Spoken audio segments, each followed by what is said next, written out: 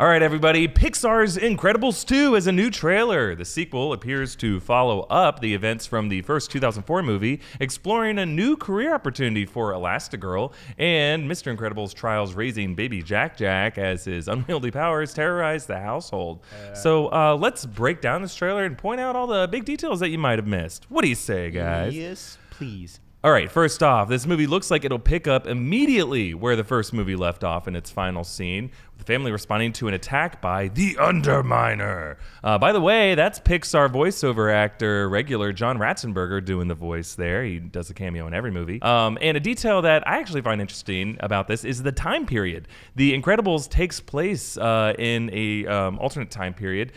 Check out the cars. I always saw the Incredibles as set in a kind of world that's removed from time, like kind of a classic neo-futurist aesthetic, kind of like the 60s view of the future in the Jetsons kind of thing. Now, some people pointed out that in the first movie, Bob, Mr. Incredible, reads a newspaper that's dated May 16th, 1962. So that should explain to you why everything is 60-ish design-wise. They aren't consistent with it because some people say, well, if you actually do the timeline, it's like it's set in the 70s, but it's all they're just going for the 60s aesthetic, which I think is really fun. But let's move on to another detail that I noticed in this trailer. The new character voiced by Bob Odenkirk. His name is Winston Dever. He's a corporate hotshot, clearly modeled on Odenkirk's character, Saul Goodman from Breaking Bad and Better Call Saul. Now, this character's wife is being played by Catherine Keener, or voiced by Catherine Keener. Her name is Evelyn Dever, which is kind of a fun Tom Riddle-y play on words, revealing probably what her true nature is. Evelyn Dever, evil endeavor. We'll see what comes from that. There's also this bit with Bob trying to help Dash with his new math homework.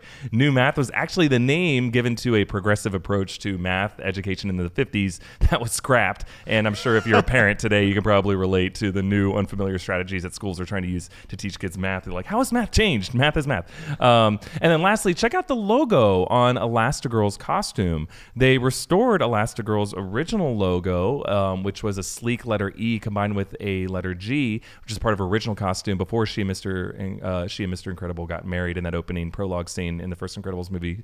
It's interesting now that they choose to do away with her lowercase I from the Incredibles family logo on Edna Mode's costumes. So do you guys think this means maybe Helen is trying to reclaim her individuality after years of playing homemaker? What do you guys think about that? And what do you guys think about this trailer in general? Well, I actually re-watched The Incredibles this week because I was just like, I knew this was going to come out, and I was like, I watched it one time as a child in the theater, and I don't really remember a lot of it. So rewatching it was very fun because it just felt like watching a brand new Pixar movie.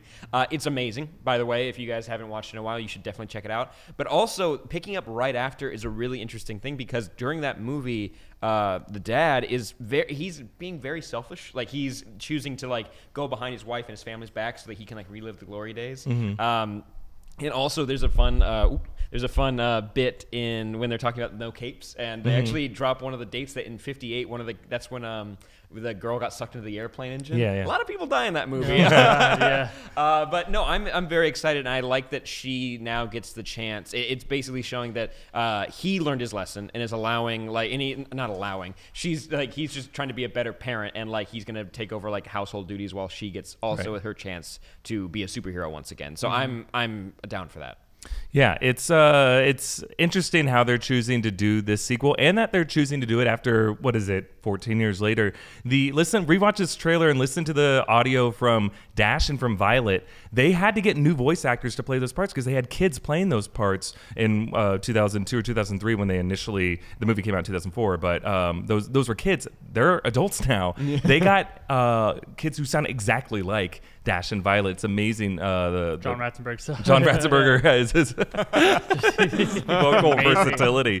Man, he's a man of 1,000 voices. I'm really curious to see what kind of nods are going to be, especially since they share a universe in a way, you know?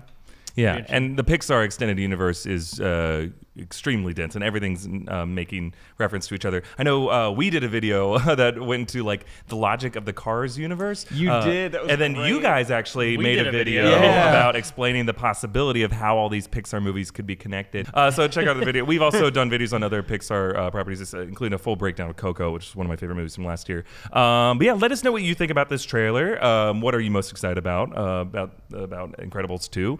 And yeah, make sure to subscribe to New Rockstars for deep dives into Pixar and all the other movies that you love. Thank you, guys.